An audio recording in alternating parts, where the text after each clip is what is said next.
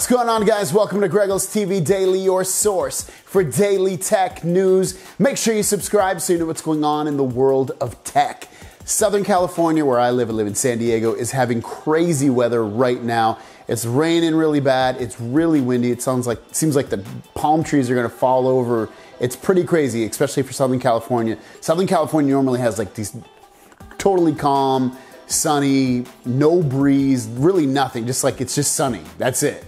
And it's totally rainy. I don't know if you can hear it. You probably can't hear it, but it's friggin' crazy out right now. So let's get to the news before I lose electricity.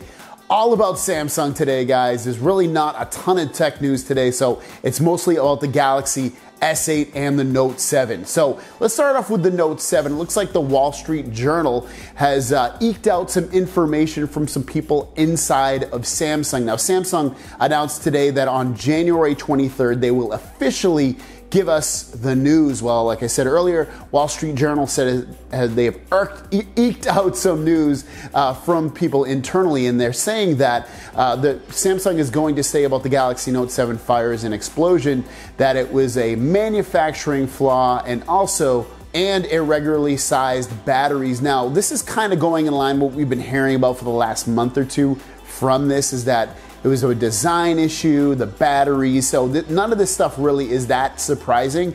But Wall Street Journal, a totally reputable source, I don't think they're gonna put anything out there that isn't probably gonna come out to be true. So it looks like irregular battery sizes and also manufacturing of those batteries is what ended up causing these fires and explosions for the Galaxy Note 7. Now, it would have been, I guess, fixable if Samsung was able to put a replaceable battery in there. I would assume that would have fixed this whole issue, or if they just redesigned the whole battery from the onset, which kind of would have been difficult to do, especially in such a short time frame. That's probably why they ultimately canceled the Galaxy Note 7. And lastly, another case manufacturer released some renders of the new Galaxy S8, and there's 4 buttons on there, and the 4 buttons would be a power button, 2 volume controls, and I believe those are on the left this time instead of on the right. I can't remember if they have on the left or the right because I've had so many damn phones, but I believe those are usually on the right, but it looks like they're gonna be on the left, I guess, this time.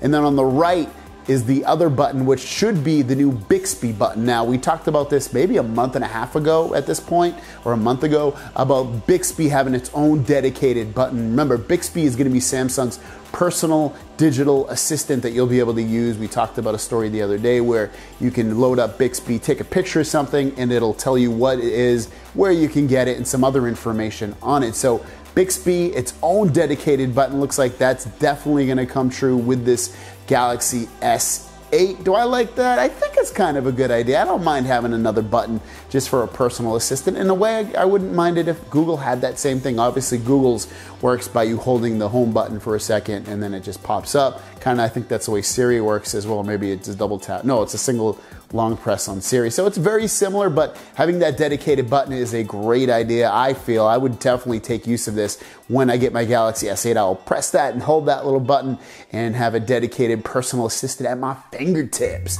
Guys, thanks for watching. Don't forget to subscribe. I do this every single day. My question of the day is, what do you think about that little button? Do you like it or not? I told you what I think. Let me know what you think in the comments down below about that personal assistant Bixby button. And my product of the day is Madden 17. If you like football, there's no better reason to buy Madden than right now. It's $20 on Amazon, PS4 and Xbox One.